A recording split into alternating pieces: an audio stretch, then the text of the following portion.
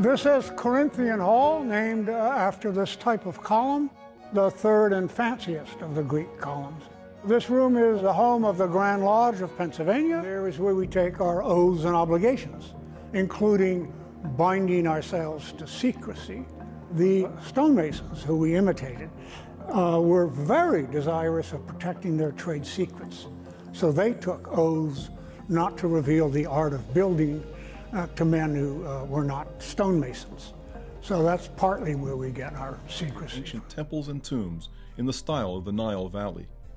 12 huge columns stand on the four sides of the room, surmounted by capitals peculiar to the temples of Luxor, Karnak, Philae, and others. The worshipful master's throne is gilded ebony, and the pedestal is flanked by sphinxes. The Masonic Temple of Philadelphia, said to be built in 1873. Cap, the secret is in the architecture.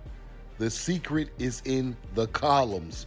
There are 3 different types of ancient columns known in world history: Doric, Ionic, and Corinthian. All 3 are in Capitol buildings in America. You see the paperwork? The secret is in the columns. The secret is these ancient buildings have been here forever. They founded them, renovated them, turned them into their buildings. Negro people built these buildings thousands of years ago. We know the truth now.